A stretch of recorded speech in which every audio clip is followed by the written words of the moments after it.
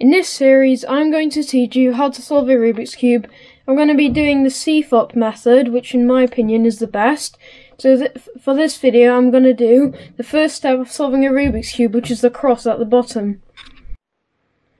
So what CFOP stands for is cross, which is what I'll be teaching today, F to L, which is the first two layers, OLL, which is getting a cross on the top, and then PLL, finishing off the cube, so solving it basically. So what you should be able to do by the end of this video is get a cross at the bottom, so a white cross, and then the edges, the white and whatever colour edges, match the middle. So first, of course, just scramble your cube, which I'll do very quickly now. So I'll be teaching two methods of solving, of doing the cross at the bottom. The first one is the easiest one, and then the second one is a bit harder one, the one that is quicker though. So skip to this time if you want to see the harder one. Alright, so this daisy method, the goal is to get a daisy at the top. So to do this, you need to find, say, a random white edge piece. It doesn't matter what other colour it has, just a white edge piece. So all you need to try and do is make a daisy at the top. So there's yellow in the centre, and then four white edges around it. So here's our first white edge. So we need to move it up so that there's our first petal of the daisy. Here's another white edge piece. So we need to try, so we're going to turn it till it's at the top, but our problem is it's on the wrong side. So we're going to turn it down, and then all we need to do now is turn it up. And then, yeah, it doesn't matter what place, where the petals are, because in the end it will work. Now we need to find another white edge piece, so here. So we need to get that to the top.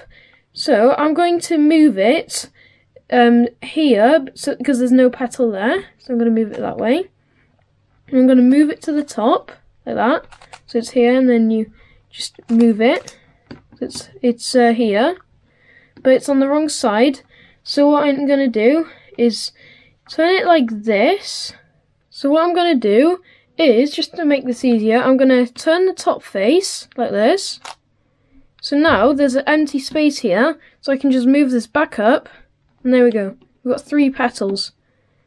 Now we need to find the last petal. So our last petal is here. So this one's pretty easy, because all we need to do is just move it up, like that.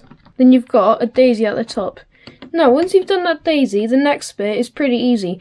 All you need to do is, so just pick a random petal, so I'll start with blue. So you need to align it with a matching centre. So I'm going to turn the face until it's matching the blue.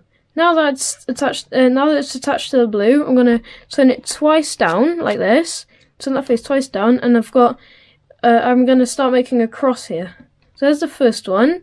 Second one, green. So I need to turn it until I get to the green. So the green's here. So I'm just going to go like that. Then I'm going to turn it twice down. Next, I'm going to go red. So this one is already aligned, so I'm just going to turn that twice down. And then for the last petal, it's orange, so I'm going to turn that to the orange, so it's matching. Now, just turn it twice down, and I've got myself a cross. It doesn't matter about the corners if they're solved or not. All you need to focus on is get that cross.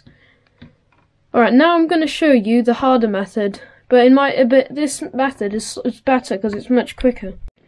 So this method is a bit harder, but it's much better. So what we're going to do in this one is we're just going to start making a cross straight away at the bottom without any shortcuts. So yeah, but also we can't just have random edges. They have to match the middle one. So I'm going to put that one back. So let's start with this one first.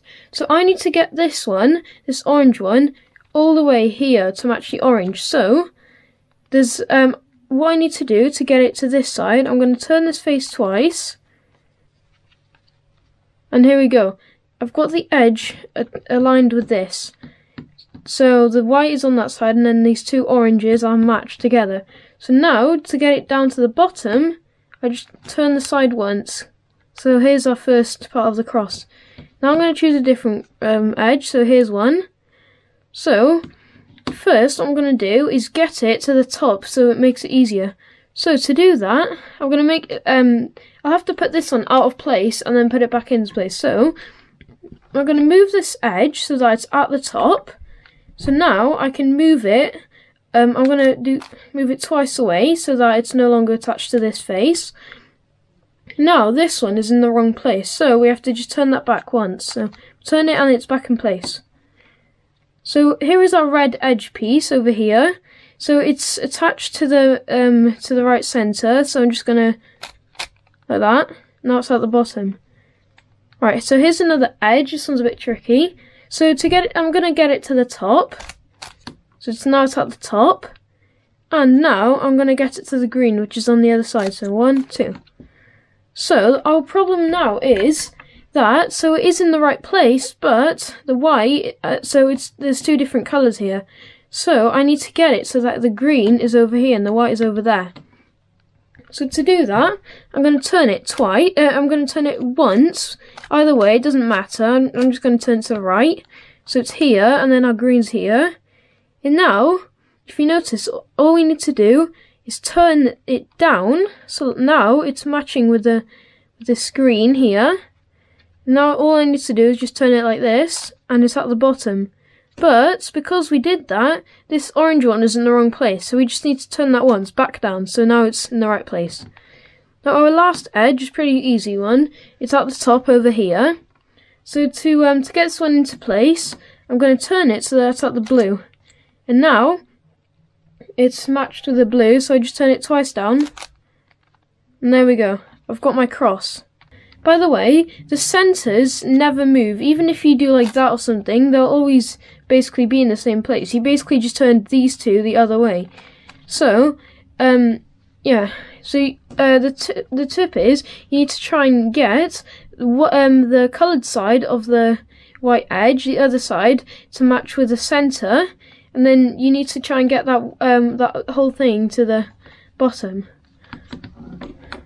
Alright, so that's basically all I need to teach you in this video. In the next video, I'm going to be teaching you F2L, so you'll be solving the corners at the bottom and also the edges here. So the first two layers.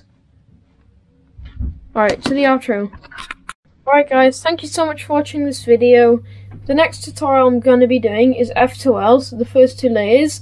You can, when I've posted that video, I'll put the link in the description down below, so make sure you check that out.